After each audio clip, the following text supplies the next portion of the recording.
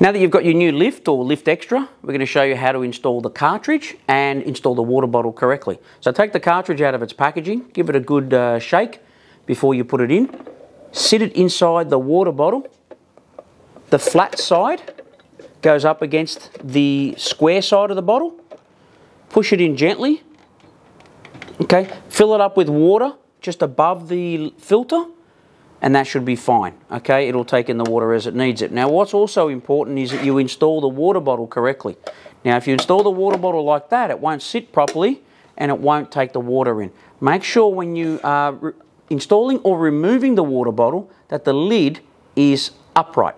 So lift it up, sit it in, and then it locks down. So you'll see the little notch that sticks out, that has to go in here.